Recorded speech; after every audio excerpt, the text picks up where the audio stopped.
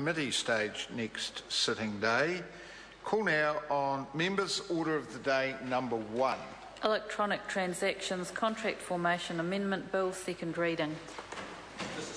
Paul Goldsmith.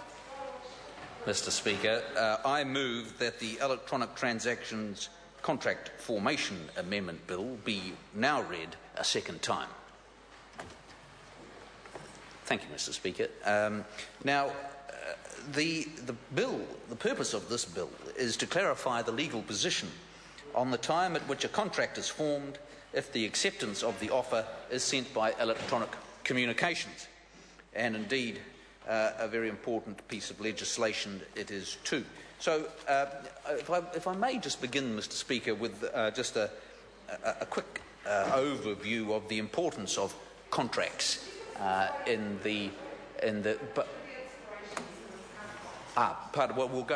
we'll move on to that later on. Thank you. So, of course, contract law is one of the fundamental cornerstones of our legal system.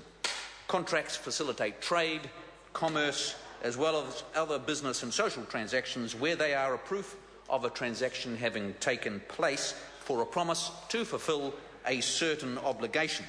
A contract is important as it protects both parties from any surprises and any changes to the contract, and this helps party to avoid any type of misunderstanding that may arise, and sometimes provides mechanism for settling disputes that arise between parties.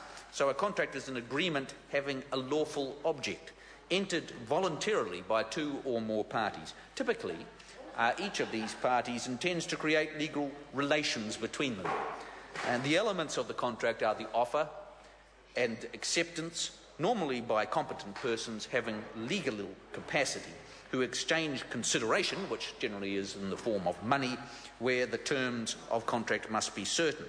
And of course, contracts, so this is at the very heart of the market system which underpins the prosperity to which we all enjoy and is the foundation, indeed, of this nation and our economy. And now contracts, of course, may be formed orally. They may be formed based on paper, or through conduct, or through electronic means. Now, as has been explained in the explanatory note to this piece of legislation, the general rule, to this bill anyway, that the general rule is that the contract is formed at the time of acceptance of the offer is communicated to the offerer. But an exception to that was created by a famous legal case called Adams v. Linsell, which I must impose a little bit on the House some history and go back to 1818, when two parties were involved in the sale of some wool. And on the 2nd of September 1818, the defendants wrote to the plaintiffs offering to sell them fleeces and required an answer in the course of the post. Now, the defendants in this circumstance misdirected the letter so that the plaintiffs did not receive it until the 5th of September, Mr. Speaker. The plaintiffs posted their acceptance on the same day, but it was not received until the 9th of September. Meanwhile, on the 8th of September, the defendants, not having received an answer by the 7th of September as they expected, sold the wool to somebody else, and therein was the nub of the problem.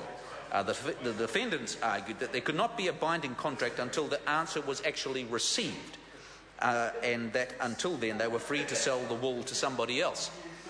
The judge said if that was true, it would be impossible to complete any contracts through the post, because if the defendants were not bound by their offer until the answer was received, then the plaintiffs would not be bound until they had received word, and it would go on and on indefinitely. So it was decided that when the offeree placed his acceptance in the post, there was a fictional meeting of minds, Mr. Speaker, that concluded that the offer was done and gave effect to the acceptance.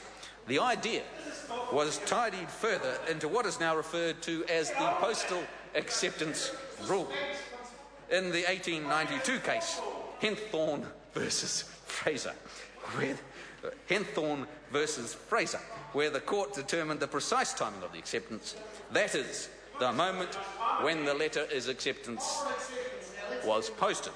So the long-standing rule as to postal acceptances in Adams v. Linsell is not appropriate for electronic transactions. And so therein lies the background to this member's bill.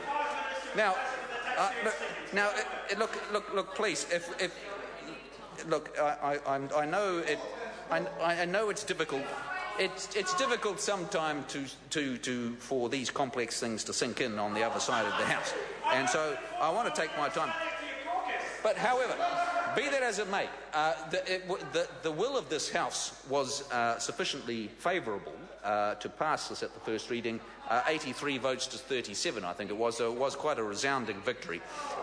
And it was sent off to the Commerce Committee, where they considered this this bill in quite some detail and heard submissions. And I was grateful to the work. What's that?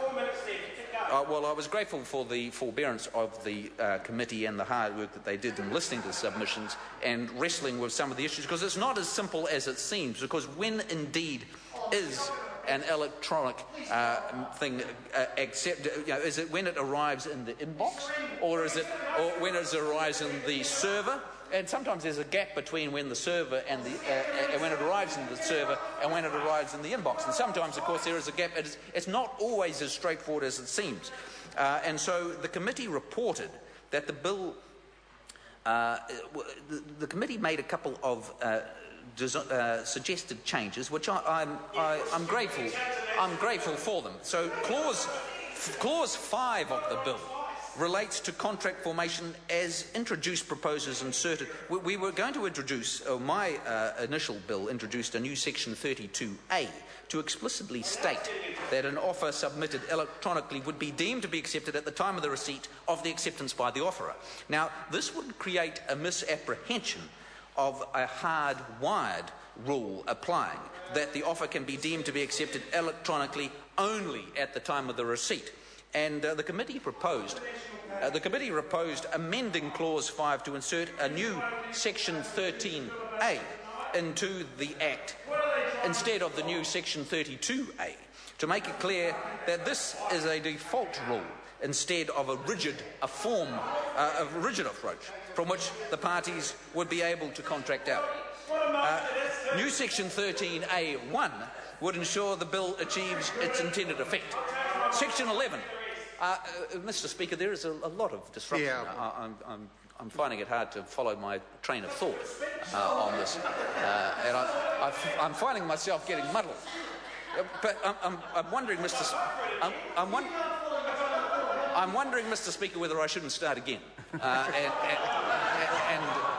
go back to the start, because I really have lost my train of thought. But I just want to touch, if you don't mind, on the committee proposed amending clause 5 to insert that's enough. section 13A into the Act instead of section 32A, to make it clear that this was a default rule instead of a rigid approach form, which the parties were able or unable to contract out of. So the new 13A would ensure that the bill achieves its intended effect. Section 11 of the Act establishes the time an electronic communication is taken to be received. The amendment would make it clear that the time of the receipt referred to in Section 11 of the Act also applies to acceptances of contract offers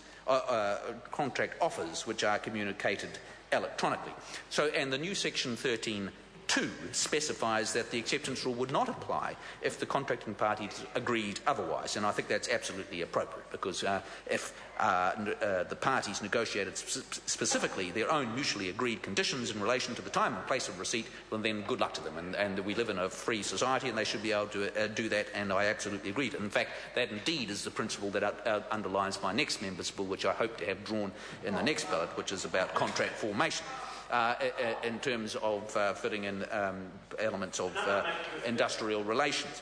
The committee's amendment would maintain the freedom of contracting parties to decide the time a contract is formed. Now, I just also want to just mention this question of time of receipt and designation information system. So the committee considered whether the terms time of receipt and designated information system used in sections 10 and 11 of the Principal Act lacked clarity. And I'm pleased to see that the committee was not persuaded that they lacked clarity and considered that the terms were in need of no further definition. So On that score, I was very pleased that the committee reported back, and I do want to thank the Honourable Member Clayton Cosgrove for all his work on the committee and the fact that he was part of the overall group who reported back unanimously that this bill be continued on in this way. And so I'm looking forward to the support of the Labour Party this time round.